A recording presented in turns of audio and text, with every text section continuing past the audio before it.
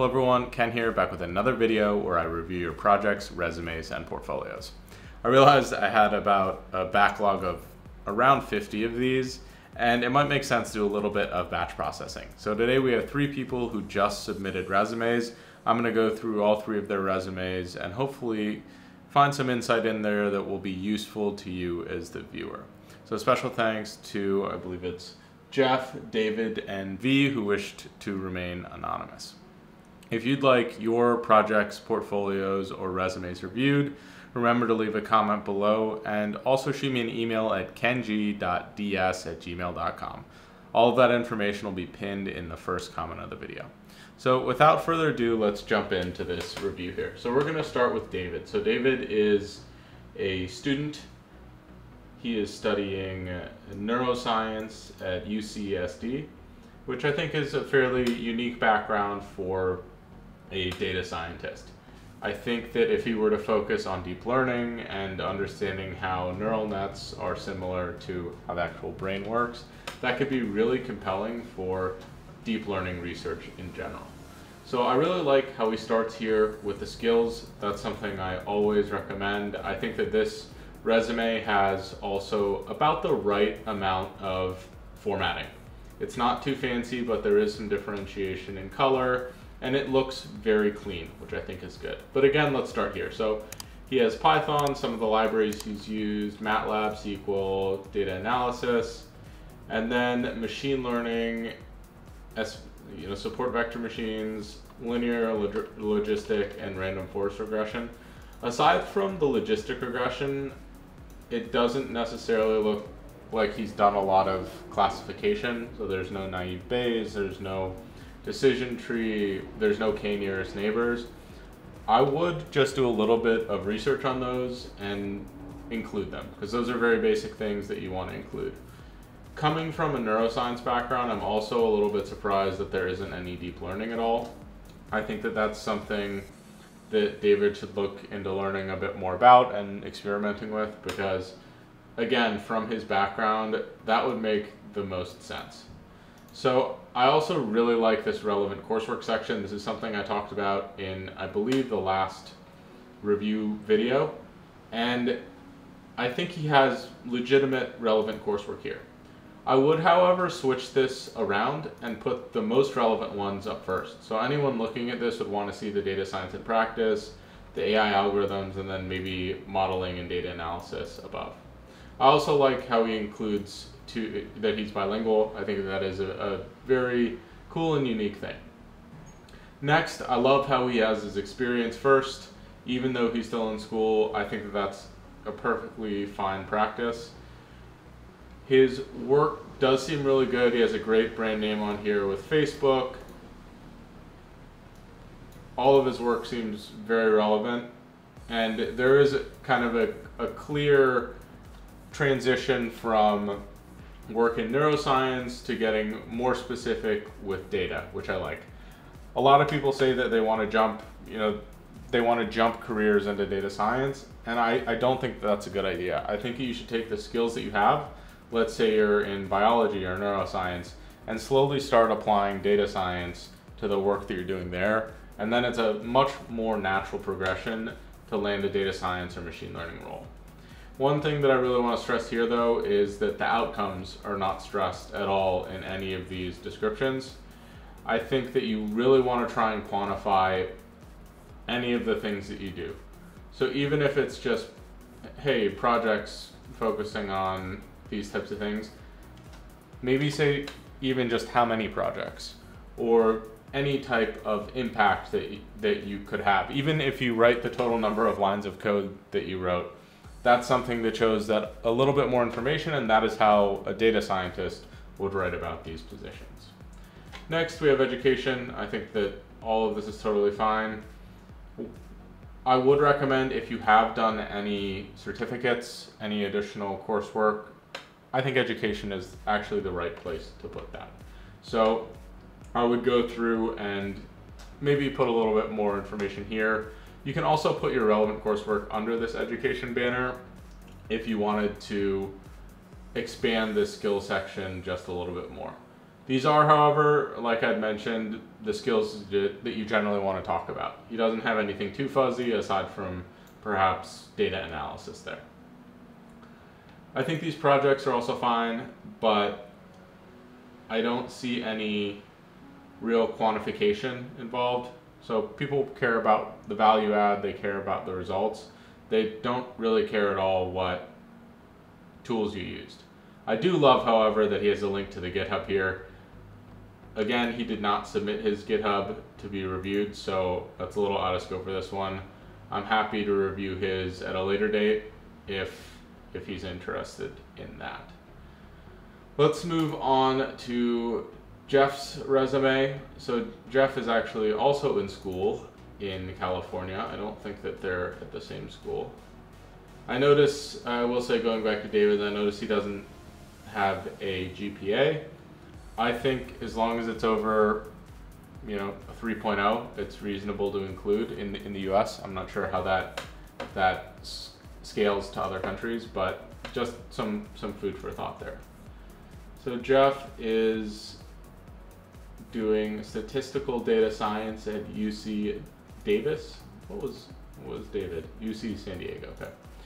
So here we go. So he does have his GitHub up here. For David and Jeff, I removed their phone numbers and stuff like that. I didn't want to put their public information out there. So he does a good job of putting that up here. For David, that's one thing I forgot to mention is I think you should link to his LinkedIn as well as his GitHub aside from just here. I would just put those up top, make it easy. I don't think he did that before I removed his information. So Jeffrey starts here with his education. I would actually tell him to put his programming languages even above that. And I would take out the familiarity, whatever that, beginner, whatever this stuff is. I would just put it in the order of what you're most comfortable with. That's what people are generally used to seeing. I would also go into a lot more depth here in terms of the packages that you've used, the other types of analysis that you've done, perhaps the types of algorithms that you've used. A little bit like how David did here, random forest, whatever that might be. If you go to my video where I talked about my resume and the things that are right and wrong with it, I think the exhaustive list that I have on my resume is probably a good example of that. Again, I do a lot of things wrong in that, but I think that would be a good thing to pull from in this specific use case. I'll link that above and below in the description.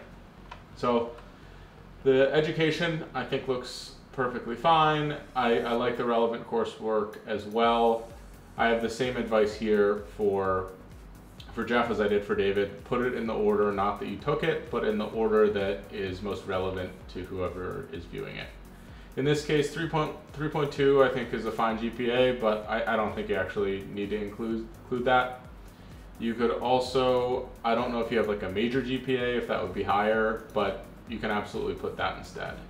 One thing after looking at this resume, I also think you could put campus involvement under your education.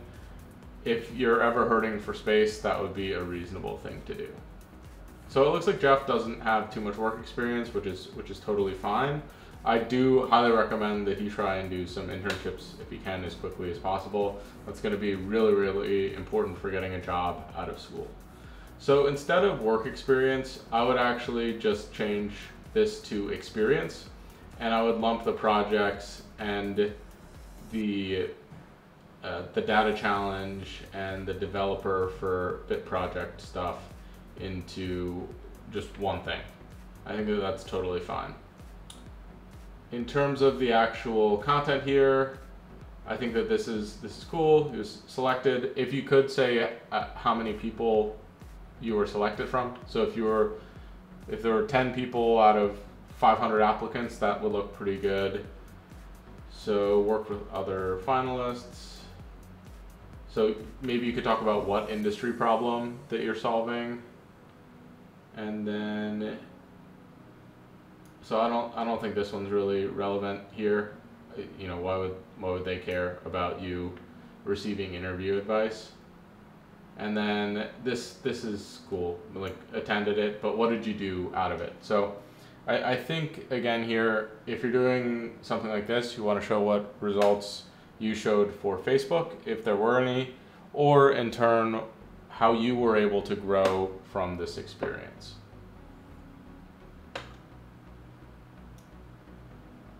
So it would be cool if you were able to host this on a GitHub.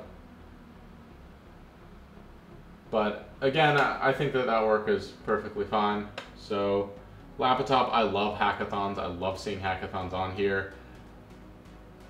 I would make sure that it is very clear that this is part of a hackathon. That's something that I highly recommend. So rather than putting in projects, I think experience makes a ton of sense. So data analysis on trending YouTube videos in the US.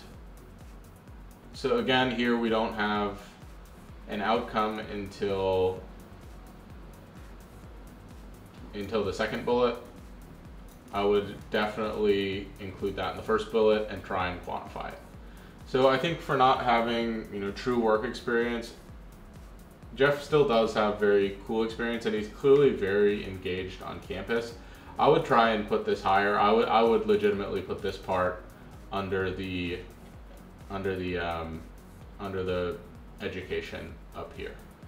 So again, the quick changes that I'd make is I'd improve the amount of depth in the programming languages. I would probably just make it technical skills and put a lot more information there.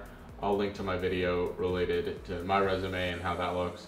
I'd perhaps remove the GPA. I would re-rank the relevant coursework, and I would make this experience and lump everything together. Finally, I would make sure that this says hackathon, make it very clear that you participated in one. That looks really strong. I would also, whenever you are participating in hackathons, try and network just all the time. That's all you should be doing there. But yeah, I think that's, again, this is pretty good. A couple tweaks and hopefully an internship in this coming quarter, or one of the virtual internships that the data professor talks about on his channel would be really worthwhile. So the last resume, which has already been anonymized by V is already an established data scientist, so I think that this will give us a little bit of depth, a little bit of different context than the previous two. So I think everything is fine. It does, however, look just a little bit crowded, so maybe I would increase the bottom margins, maybe decrease some of the fonts, and just try and make it a little bit more aesthetically appealing. Again, it's just very, very crowded. So at the top, I think the technical skills are okay, but I don't know what Python packages you've experienced with. I mean, C++ is good to have, but I'm also curious as why that would be first as a data scientist. There's a lot of deep learning stuff, reinforcement learning, object detection, but there isn't any really of the basic skills of a data scientist. So I'd probably like to see that as well. I would again reference my earlier video where I talk about, okay, just include all of the things that related to Python or whatever it is and make it fairly robust. Perhaps it might be the case where V is actually filling that in based on the position. I would really recommend when you're applying to new positions that you go back and do that. So you see what skills they have. Assuming you have those skills, you put them in the exact order that they ask for them in. So I think this experience, employment experience, is really good. And he does quantify this fairly well. It's very, very clear, and I don't have any problem with this. From university, the coursework stuff looks totally fine. I don't know if what this technically means. I assume this is perhaps some graduate degree. If you have coursework and those other things, it's absolutely worthwhile. I do, however, like how this is organized, not from a top-down perspective, but from this is what I did, this is where I did it, and this is how I performed. I think that is fairly good organization. For leadership and rewards, honestly, I like this section, but I would just include it under the relevant job that it was a part of. So you can bold it or you can highlight it in some different way under the organization, but I just think it would help to clean up one of the sections. I really like the projects that he's done here. I also like how, he says what the project is. The first one says what the project was, and then he has some sort of quantification. I also like how he shows what tools he used in each one of these things. So I don't really have too many critiques there. I just think that maybe when someone's looking at this, they're just a little bit overwhelmed. And, I hate to say it, a lot of the times, some companies are actually looking for more basic data science work than actually just deep learning. So if he really focuses on deep learning a lot, and that's okay if he's looking for maybe a deep learning engineer position, but if he's applying for mostly general data science roles, you want to have a bit more breadth of the actual skills that you're showing. So you want to show that you can do more basic analysis, cluster analysis, classification with non-deep learning models. And I don't know if that's necessarily hurting him, but it limits the amount of positions that he would be really appealing for.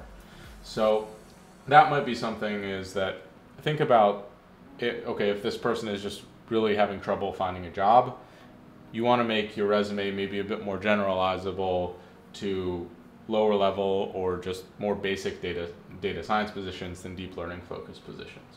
So overall, I think that this is really good. Just the focus is maybe too much on deep learning.